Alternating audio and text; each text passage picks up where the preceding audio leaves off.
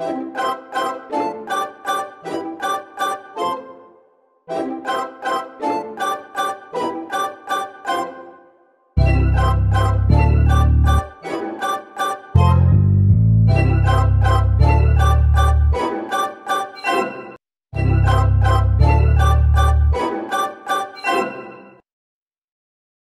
Evening മക്കളെ.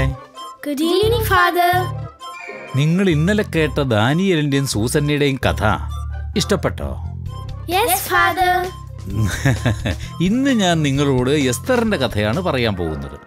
ഇനി ശ്രദ്ധിച്ചു കേട്ടോളൂ.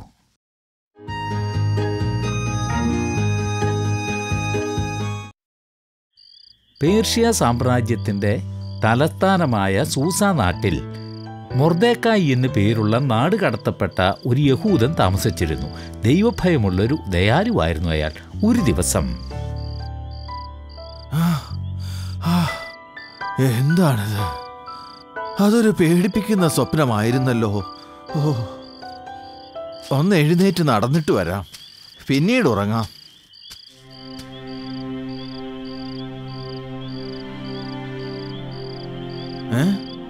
രാജഭടന്മാരല്ലേ അത്? ഈ സമയത്ത് അവരെന്താണ് ഈ ചെയ്യുന്നത്? രാജാവ് നാളെ മരിക്കാൻ പോവുകയാണ്. എന്ത്?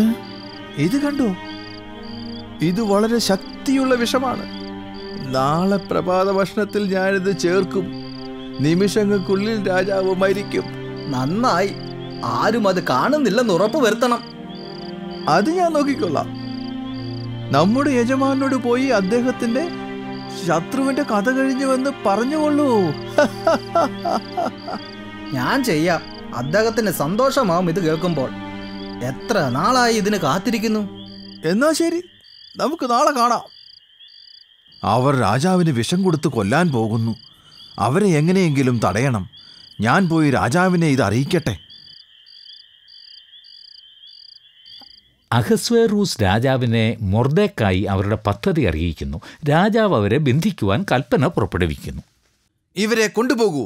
നഗര കവാടത്തിൽ അവരെ നാളെ തൂക്കുക. വഞ്ചകരെ എങ്ങനെയാണ് ശിക്ഷിക്കുന്നതെന്ന് ആളുകൾ കാണട്ടെ.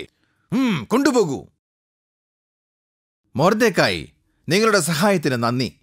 നീ സഹായിച്ചിരുന്നില്ലെങ്കിൽ ഞാൻ നാളെ തന്നെ മരിച്ചേനെ. അങ്ങേ അറിയിക്കേണ്ടത് എൻ്റെ കടമയായിരുന്നു. മന്ത്രി, എന്താ പ്രഭു? മൊർദെഖായിക്ക് 10 താലന്ത് സ്വർണം കൊടുക്കൂ. ഇനിയൊരിക്കലും അയാൾ നികുതി തരേണ്ടതില്ല. നിനക്ക് മനസ്സിലായല്ലോ? മനസ്സിലായി പ്രഭു. 10 താലന്ത് സ്വർണവും ജീവിതകാലം മുഴുവനും നികുതി ഇളവും. അതെ, ഈ കൽപ്പന ഒരു ഫലകത്തിൽ എഴുതി രേഖയായി സൂക്ഷിക്കുക. ശരി പ്രഭു. രാജാവിന്റെ ഉപദേശകനായ ഹാമാനാണ് രാജാവിനെ കൊല്ലാൻ ഭടന്മാരെ അയച്ചതെന്ന് ആർക്കും അറിയില്ലായിരുന്നു. വിഡ്ഢി, ഞാനാണ് അവരെ അയച്ചത്. നീ എൻ്റെ പദ്ധതി മുഴുവൻ നശിപ്പിച്ചു. എൻ്റെ സേവകരെ കൊന്നുകളഞ്ഞു.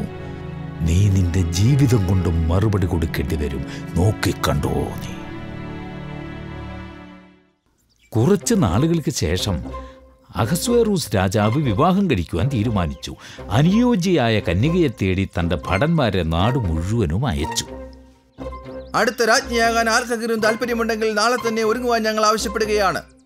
നിങ്ങളെ കൊട്ടാരത്തിലേക്ക് പരിശീലനത്തിനും തെരഞ്ഞെടുക്കലിനുമായി വിളിച്ചിരിക്കുന്നു. അടുത്ത രാജ്ഞിയോ? എസ്തറിനോട് പോകാൻ പറയാം.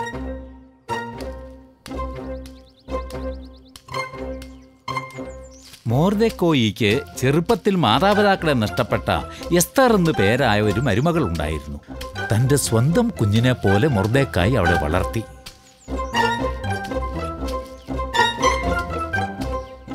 എസ്തർ വളരെ സുന്ദരിയായിരുന്നു, ഒപ്പം ദൈവഭക്തയും. അങ്ങ് എന്താണ് ഇത്രയും വൈകിയത്? രാജാവിന്റെ ദൂതന്മാർ നഗരത്തിലുണ്ടായിരുന്നു. അവരൊരു പുതിയ രാജ്ഞിയെ തിരയുകയാണ്. പുതിയ രാജ്ഞിയോ? അതെ എസ്തർ, രാജ്ഞിയെ തിരഞ്ഞെടുക്കാൻ രാജഭടന്മാർ നാളെ എത്തും. നീ അവരുടെ കൂടെ പോകണം. എന്ത്? പക്ഷേ നമ്മൾ യഹൂദരല്ലേ? രാജാവ് യഹൂദ സ്ത്രീകളെ സ്വീകരിക്കുമോ? സാരമില്ല, അവർക്ക് ജാതിയും വംശവും ഒന്നും പ്രശ്നമല്ല. പക്ഷെ എനിക്ക് പേടിയാണ്. പേടിക്കേണ്ട മോളെ, കർത്താവ് നിന്റെ കൂടെയുണ്ട്. അവൻ നിന്നെ സംരക്ഷിക്കും. ശരി പിതാവേ, അങ്ങയുടെ ഇഷ്ടം പോലെ ഞാൻ ചെയ്യാം. പിറ്റേ ദിവസം രാവിലെ രാജാവിൻ്റെ ആളുകൾ എസ്തറിനെ കൊണ്ടുപോകാനായി എത്തി. നോക്കൂ മോളെ, നിന്റെ സൗഭാഗ്യത്തിൽ നിന്റെ ആളുകളെ ഒരിക്കലും മറക്കരുത്. ശരി പിതാവേ, ഞാൻ എന്നും നന്ദിയുള്ളവളായിരിക്കും.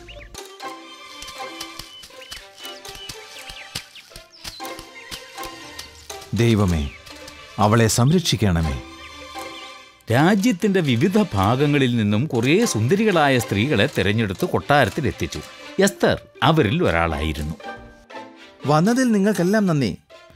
തിരഞ്ഞെടുക്കപ്പെട്ടവരിൽ പെട്ടതിന് നിങ്ങളെല്ലാവരും ഭാഗ്യശാലികളാണെന്ന് കരുതിക്കൊള്ളുക. കുറച്ച് ദിവസങ്ങൾക്കുള്ളിൽ നിങ്ങളിൽ ആരെങ്കിലും ഒരാൾ അടുത്ത രാജ്ഞിയായി തീരും. എത്ര പേരാണ് ഇവിടെ ഉള്ളത്? ഓരോ ദിവസവും അവരിൽ ഓരോരുത്തരെയും രാജാവിൻ്റെ അടുത്ത് കൂട്ടിക്കൊണ്ടുപോയി. പല കാരണങ്ങൾ പറഞ്ഞ് രാജാവ് എല്ലാവരെയും തള്ളിക്കളഞ്ഞു.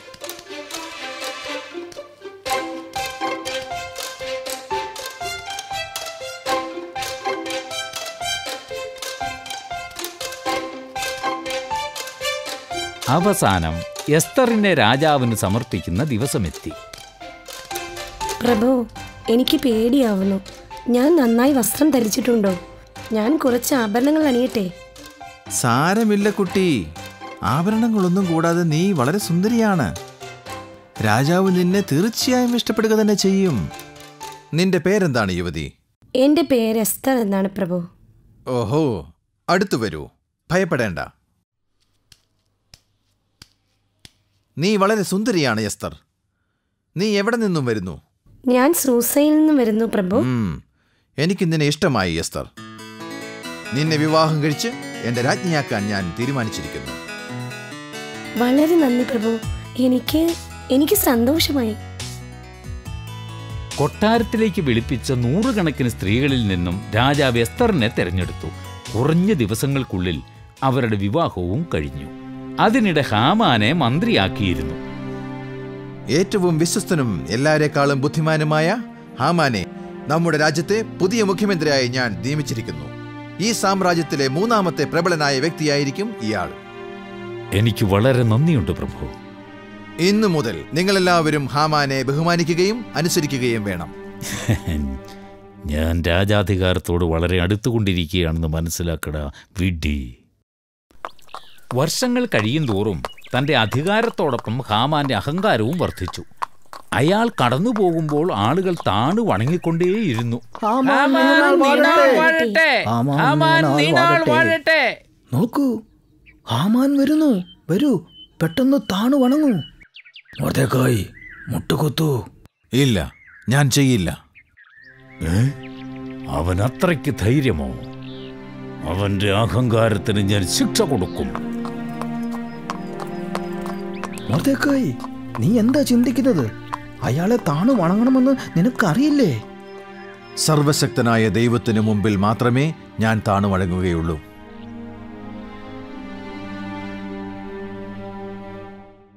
മൊർദെഖായി എന്നെ അപമാനിച്ചിട്ട് നീ കണ്ടില്ല എന്നുണ്ടോ? കണ്ടു. ഞങ്ങൾ കുറെ നാളായി ഇത് കാണുന്നുണ്ട്. അയാൾ ഒരു യഹൂദനാണ്. യഹൂദന്മാരെല്ലാം അഹങ്കാരികളുമാണ്. അയാളെ ഒരു പാഠം പഠിപ്പിക്കേണ്ടിയിരിക്കുന്നു. രാജാവ് കഴിഞ്ഞാൽ നിങ്ങളാണ് ഇവിടുത്തെ ഏറ്റവും ശക്തൻ. എന്നിട്ടും അയാളെ നിങ്ങൾക്ക് ഒന്നും ചെയ്യാനാവില്ലെന്നോ? അതെ, മൊർദെഖായിയുടെ മരുമകളാണ് എസ്തർ രാജ്ഞി എന്ന് നിങ്ങൾക്കറിയാമല്ലോ.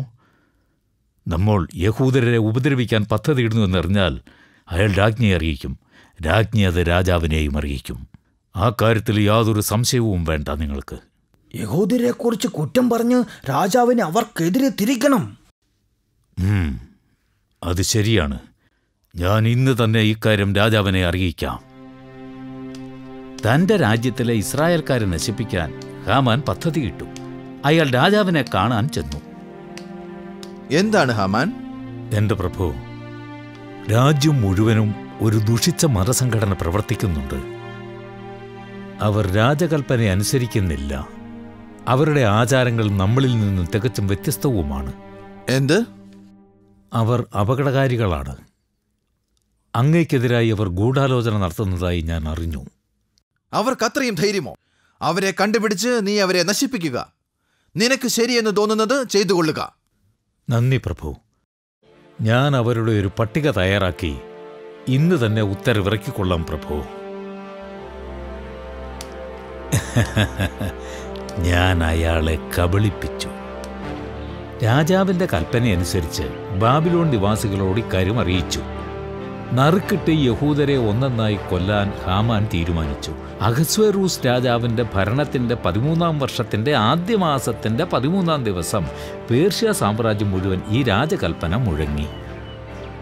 അഹസ്വേറൂസ് ചക്രവർത്തി പുറപ്പെടുവിപ്പിക്കുന്ന കൽപ്പന: മതാനുഷ്ഠാനം എന്ന വ്യാജേനെ നമ്മുടെ നിയമങ്ങൾ അനുസരിക്കാത്ത ഒരു പറ്റം ജനങ്ങൾ ഉണ്ടെന്ന് നാം മനസ്സിലാക്കുന്നു. അവർ ഈ സാമ്രാജ്യത്തിന്റെ സമാധാനത്തിനും സുസ്ഥിരതയ്ക്കും ഭീഷണിയാണ്. ആ ദുഷിച്ച മനുഷ്യരുടെ ഒരു പട്ടിക എന്റെ വിശ്വസ്തനും ബുദ്ധിമാനുമായ മന്ത്രി ഹാമാൻ തയ്യാറാക്കിയിട്ടുണ്ട്. അദ്ദേഹം തന്ന പട്ടികയിൽ പേരുള്ള എല്ലാവരെയും തന്നെ പിടികൂടുകയും അവരെ ശിക്ഷിക്കുകയും ചെയ്യുന്നതായിരിക്കും. അവരെ എല്ലാം തന്നെ വധശിക്ഷയ്ക്കായിരിക്കും വിധിക്കുന്നത്. എല്ലാവരും ശ്രദ്ധിച്ച് കേൾക്കുക. ഇനി ഞങ്ങൾ വായിക്കാൻ പോകുന്നത് അവരുടെ പേരുകളാണ്. അതീവ ദുഃഖത്തോടെ യഹൂദരെല്ലാം ചാക്കുവസ്ത്രങ്ങൾ ധരിച്ച് കർത്താവിനോട് പ്രാർത്ഥിച്ചു. ഒരു ദിവസം എസ്തർ കടന്നു പോകുമ്പോൾ മൊർദെഖായിയെ കണ്ടിട്ട് ഒരു ഭൃത്യനെ അയാളുടെ പക്കലേക്ക് അയച്ചു.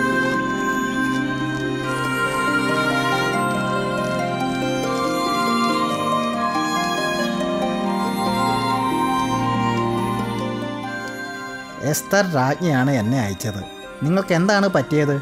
ഈ പുതിയ വസ്ത്രങ്ങൾ എടുക്കൂ, എന്നിട്ട് അത് ധരിക്കൂ. പട്ടുവസ്ത്രങ്ങൾ ധരിക്കേണ്ട സമയമല്ല ഇത്. ഞങ്ങളുടെ ജീവന് ഭീഷണിയുണ്ട്. ഈ എഴുത്ത് നിങ്ങൾ ദയവായി രാജ്ഞിക്ക് കൊടുക്കൂ.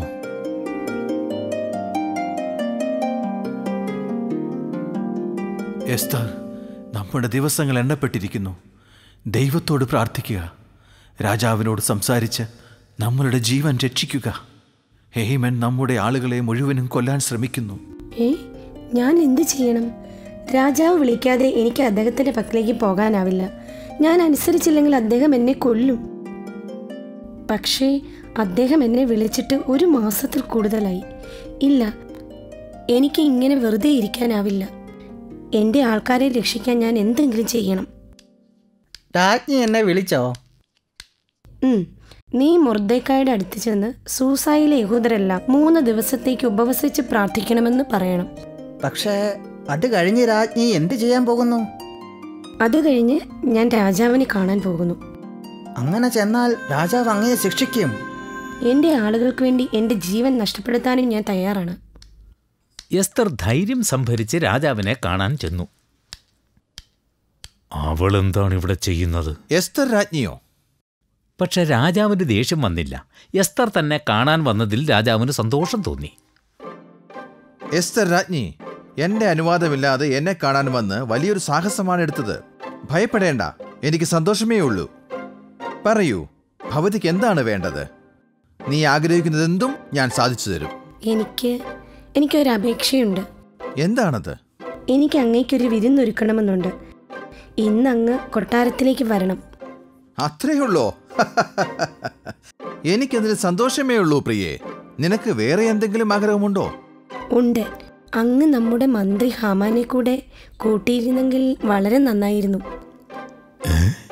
തീർച്ചയായും ഹാമാൻ, നിങ്ങളും കൂടെ കൂടിക്കോളൂ. തീർച്ചയായും പ്രഭു, എനിക്ക് സന്തോഷമേ ഉള്ളൂ അക്കാര്യത്തിൽ. എനിക്ക് ഇതേ പറയാനുള്ളൂ പ്രഭു. ഇനി ഞാൻ പോയി ഒരുക്കങ്ങൾ തുടങ്ങട്ടെ. രാജ്ഞിക്ക് എന്നോട് നല്ല ബഹുമാനമുണ്ടെന്ന് തോന്നുന്നു. എന്നെ പ്രസാദിപ്പിക്കാൻ എന്തൊരു താല്പര്യമാണ് അവൾക്ക്. എന്നാൽ അന്ന് രാത്രി എന്തുകൊണ്ടോ ഉറങ്ങാൻ കഴിഞ്ഞില്ല രാജാവിന്. തൻ്റെ ചുരുളെഴുത്തുകൾ വായിക്കാൻ അദ്ദേഹം തീരുമാനിച്ചു. അതൊക്കെ നല്ല കാലമായിരുന്നു.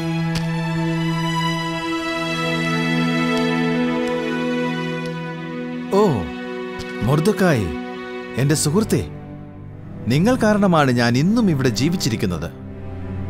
അന്നത്തേതിന് ശേഷം നിങ്ങളെ കാണാത്തതിൽ ഞാൻ ദുഃഖിക്കുന്നു. പക്ഷേ എന്ത് പ്രതിഫലമാണ് അയാൾക്ക് നൽകിയതെന്ന് ഞാൻ ഓർക്കുന്നില്ലല്ലോ. ആരെവിടെ? എന്താണ് പ്രഭു? എന്റെ ജീവൻ രക്ഷിച്ചതിന് മൊർദെഖായിക്ക് എന്ത് സമ്മാനമാണ് കൊടുത്തത്? അത് നമ്മൾ അയാൾക്കൊന്നും കൊടുത്തില്ല പ്രഭു. എന്ത്? 10 വർഷം കഴിഞ്ഞിട്ടുമോ? അത്രയും വലിയൊരു ഉപകാരത്തിന് നമ്മൾ എന്തുകൊണ്ടാണ് പ്രതിഫലം കൊടുക്കാതിരുന്നത്? പ്രഭോ, മന്ത്രി ഹാമാൻ അങ്ങയെ കാണാൻ വന്നിരിക്കുന്നു. ഹാമാനോ? ഇതാ ഞാൻ വരുന്നു. താൻ കൊല്ലാൻ ആഗ്രഹിക്കുന്ന ആളുകളുടെ പട്ടിക രാജാവിനെ കാണിക്കാനാണ് ഹേമാൻ വന്നത്. ആ പട്ടികയിൽ മൊർദെഖായിയുടെ പേരുമുണ്ടായിരുന്നു. ഹാമാൻ, പ്രഭു, നാളെ തൂക്കിലേറ്റാൻ പോകുന്ന ആളുകളുടെ പട്ടിക കാണിക്കാൻ വേണ്ടിയാണ് ഞാൻ വന്നത്. അത് പിന്നീടാവാം. നിങ്ങൾ വന്നതിൽ എനിക്ക് വളരെ സന്തോഷമുണ്ട് ഹാമാൻ. എനിക്കൊരു കാര്യത്തിന് ഉപദേശം വേണം. ചോദിച്ചോളൂ പ്രഭു. ഞാൻ ബഹുമാനിക്കാൻ ആഗ്രഹിക്കുന്ന ഒരാൾക്ക് കൊടുക്കാനാവുന്ന ഉചിതമായ സമ്മാനം എന്താണ്? ഹായ്, എന്നെ ബഹുമാനിക്കാനുള്ള പദ്ധതിയാണെന്ന് തോന്നുന്നു. എന്നെക്കുറിച്ച് രാജ്ഞി നല്ല അഭിപ്രായം പറഞ്ഞിട്ടുണ്ടാവും. അയാൾ പട്ടുവസ്ത്രം ധരിച്ച് രാജാവിൻ്റെ തേരിൽ പട്ടണം മുഴുവൻ സഞ്ചരിക്കട്ടെ. ഞാൻ പട്ടണം ചുറ്റാൻ പോവുകയാണ്.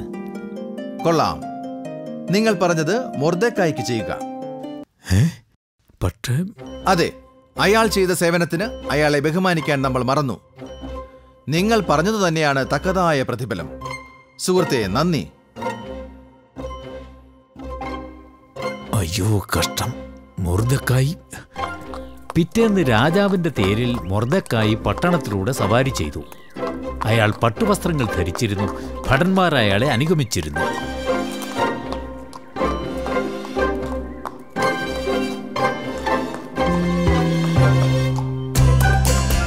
നോക്കൂ, അത് മൊർദെഖായി അല്ലേ? അന്ന് രാത്രി വിരുന്നിനായി രാജാവും ഹാമാനും എസ്തർ രാജ്ഞിയുടെ കൊട്ടാരത്തിലെത്തി. വളരെ നല്ല വിരുന്നായിരുന്നു പ്രിയേ. നന്ദി പ്രഭു. എന്നോട് എന്തു വേണമെങ്കിലും ആവശ്യപ്പെട്ടുകൊള്ളൂ പ്രിയേ. ഈ സാമ്രാജ്യത്തിന്റെ പകുതി പോലും ഞാൻ നിനക്ക് തരും. പ്രഭു, അത്... പറയൂ, ധൈര്യമായി ചോദിച്ചുകൊള്ളൂ. പ്രഭു, അങ്ങയ്ക്ക് കനിവുണ്ടെങ്കിൽ എന്റെ ജീവൻ രക്ഷിക്കണം. നീ എന്താണ് ഈ പറയുന്നത് പ്രിയേ? എന്തു പറ്റി നിനക്ക്? കൊല്ലപ്പെടാൻ പോകുന്ന ആളുകളുടെ പട്ടികയിൽ ഞാനുമുണ്ട്. അങ്ങ് സഹായിച്ചില്ലെങ്കിൽ ഞങ്ങളെല്ലാവരും മരിക്കും. ഇന്ന് അങ്ങ് ബഹുമാനിച്ച മൊർദെഖായി പോലും കൊല്ലപ്പെടാൻ പോവുകയാണ്. എങ്ങനെ? ഇത് ചെയ്യാൻ ആർക്കാണ് ധൈര്യം? ആരാണ് ആ ദുഷ്ടനായവൻ? അത് ഇയാളാണ്, ഈ ഇരിക്കുന്ന ഹാമാൻ. ഇല്ല പ്രഭു, ഞാനൊന്നും ചെയ്തില്ല. ഭടന്മാരെ, ഇയാളെ ബന്ധിക്കൂ. എന്നോട് ക്ഷമിക്കൂ പ്രഭു. എന്നെ കൊല്ലരുത്, എന്നെ കൊല്ലരുത്. ഈ നടന്നതിനൊക്കെ എന്നോട് ക്ഷമിക്കൂ പ്രിയേ. നിന്റെ ആളുകളെ ഉപദ്രവിക്കാൻ ഞാൻ ഒരിക്കലും ഇനി അനുവദിക്കുകയില്ല. അടുത്ത ദിവസം രാജാവ് മൊർദെഖായെ കൊട്ടാരത്തിലേക്ക് വിളിപ്പിച്ചു. മൊർദെഖായി, ദുഷ്ടനായ ഹാമാന് പകരം ഞാൻ നിങ്ങളെ നമ്മുടെ രാജ്യത്തെ മുഖ്യമന്ത്രിയായി നിയമിച്ചിരിക്കുന്നു. യഹൂദരുടെ കാര്യത്തിൽ നിനക്കിഷ്ടമുള്ളതുപോലെ തന്നെ നിയമങ്ങൾ ഉണ്ടാക്കിക്കൊള്ളുക. നന്ദി പ്രഭു. മൊർദെഖായി മന്ത്രിയായി കഴിഞ്ഞപ്പോൾ ഹാമാൻ ഉണ്ടാക്കിയ നിയമങ്ങളെല്ലാം പിൻവലിക്കാൻ നിർദ്ദേശങ്ങൾ നൽകി. ഈ കഥ നിങ്ങൾക്ക് ഇഷ്ടപ്പെട്ടോ? Yes father. ശരി, എന്നാൽ ഇനി ചോദ്യങ്ങൾ ചോദിക്കട്ടെ. ശരി ഫാദർ. എസ്തറും മൊർദെഖായും എവിടെയാണ് താമസിച്ചിരുന്നത്? പേർഷ്യൻ സാമ്രാജ്യത്തിന്റെ തലസ്ഥാനമായ സൂസയിലാണ്. അവർ തമ്മിലുള്ള ബന്ധം എന്തായിരുന്നു? എസ്തർ മൊർദെഖായിയുടെ മരുമകളായിരുന്നു. ചെറുപ്പത്തിൽ മാതാപിതാക്കളെ നഷ്ടപ്പെട്ട അവളെ മൊർദെഖായാണ് വളർത്തിയത്. ഹാമാന് മൊർദെഖായിയോട് ദേഷ്യം തോന്നാൻ കാരണമെന്ത്? ഹാമാൻ മന്ത്രിയായിരുന്നിട്ട് പോലും അയാളെ വണങ്ങാൻ മൊർദെഖായി കൂട്ടാക്കിയില്ല. ഇതുകൊണ്ടാണ് ഹാമാന് മൊർദെഖായിയുടെ അരിശം തോന്നിയത്. ശരിയാണ് ജോർജ്. രാജാവിനെ കൊല്ലാനുള്ള ഹാമാന്റെ പദ്ധതി ആരാണ് പുറത്തു കൊണ്ടുവന്നത്? അത് എസ്തർ ആയിരുന്നു. അവർ രാജാവിനെയും ഹാമാനെയും വിരുന്നിനെ വിളിച്ചിട്ട് ഹാമാനെ കുറിച്ചുള്ള സത്യം രാജാവിനെ അറിയിച്ചു. ശരി ഉത്തരമാണ് ജോർജ്. ഇന്നത്തേക്ക് ഇത് മതി. കുട്ടികളെ, നാളെ പുതിയ നിയമത്തിലെ കഥകൾ നമുക്ക് തുടങ്ങാം. അതുകൊണ്ട് താമസിക്കരുത്. കൃത്യസമയത്ത് തന്നെ ക്ലാസ്സിലെത്തണം. ശരി ഫാദർ.